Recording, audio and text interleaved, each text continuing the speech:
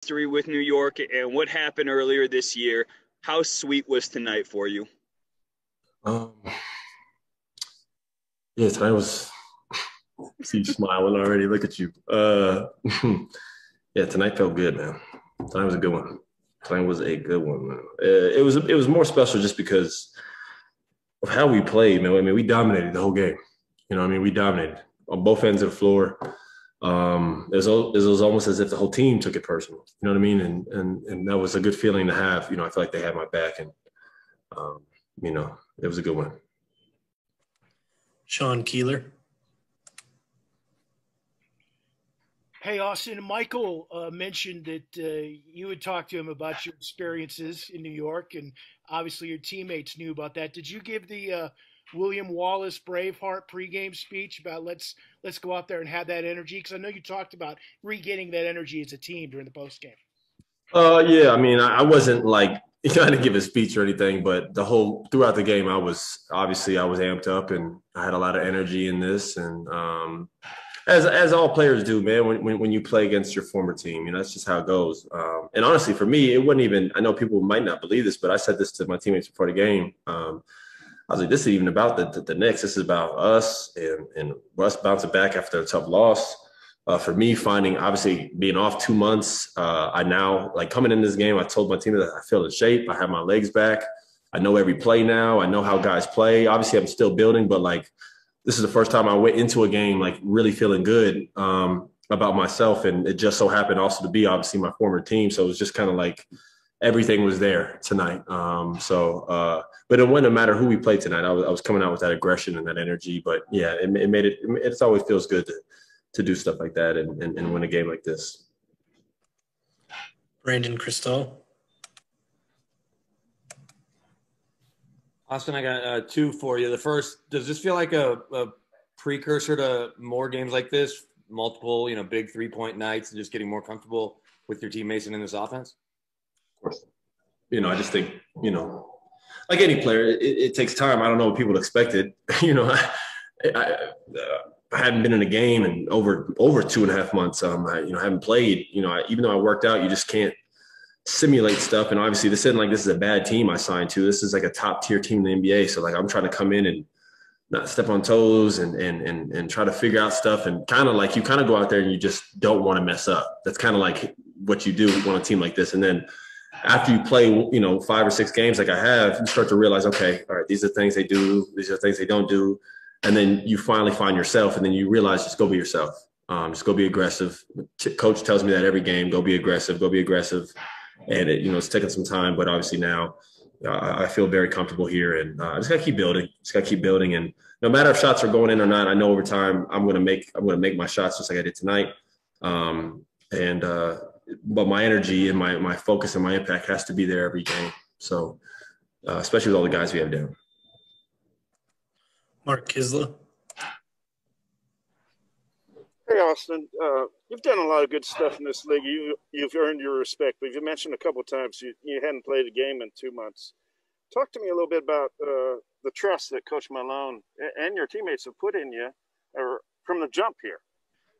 I can't really describe that for what it means to me personally,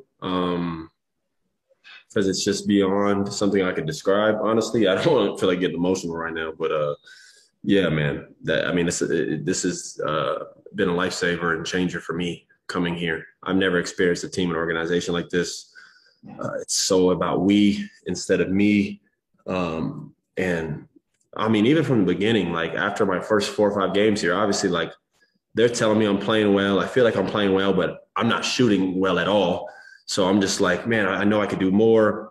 But they're like still telling me, be aggressive, do this, do this, do this, do this. He's like, we need you to be yourself. Shoot your step back, shoot this shot, shoot this. I'm just like, man, I'm trying to, it was a lot. And I've never had that before, that type of confidence from my teammates or my coaches. When they do that with everybody here, that's why Michael, who plays the way he plays, and Jokic and all these guys, they just build everybody up here. So I just feel kind of lucky, honestly. I'm just lucky to be here and thankful to be here. And I just don't take this shit for granted, man. Every game I go out there, I play hard as hell. When you get something taken away from you and you sitting at home for a month or two and you watching guys on TV, it changes you. in a lot of ways. So, yeah. Harrison Wind. Hey, Austin, Nicola's 24-point first quarter tonight. What was your impression of that just from your vantage point, and what have been kind of your thoughts about playing with him these first several games? He's an animal. He's an animal. He's an animal. I mean, he's obviously, you know, Joel Embiid is up there in the MVP and LeBron and all these guys. You know, I've seen Jokic obviously for a short time here, and I see why his name's also in that group too, because he's so patient. He controls the game. He's so dominant. He finishes his touch. He has guard skills at that size. You just don't see that ever.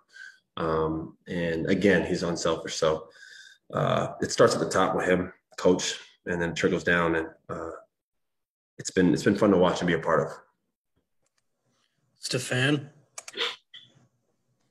Hey, Austin. MPJ was saying that you talked to him about how difficult it was for you in New York, and you were motivated to go out there aggressive to get those dudes back.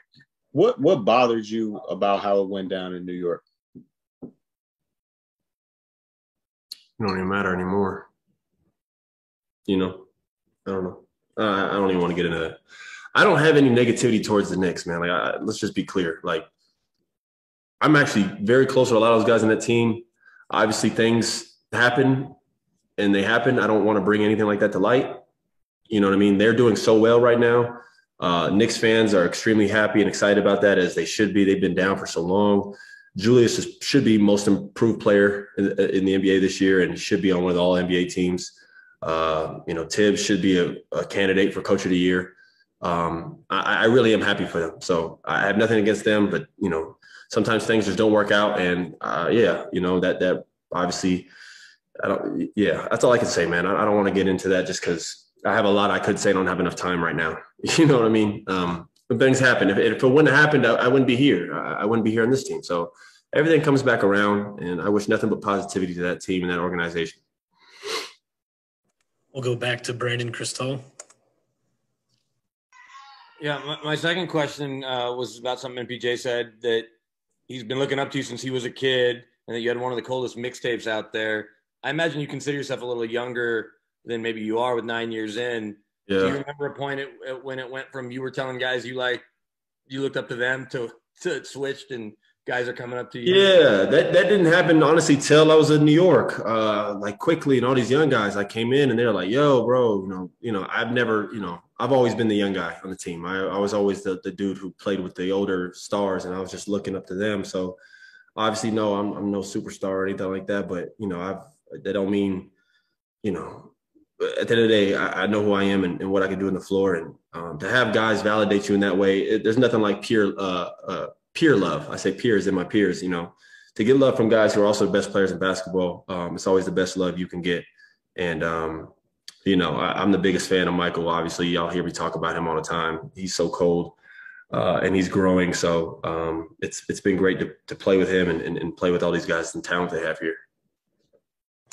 All right, Austin, we got time for one more. We're going to end with Mike Singer. Hey, Austin, you talk about feeling lucky for this opportunity. Like, have you wrapped your head around the opportunity that you have moving forward, given all these injuries and the platform that you may well have going into the playoffs?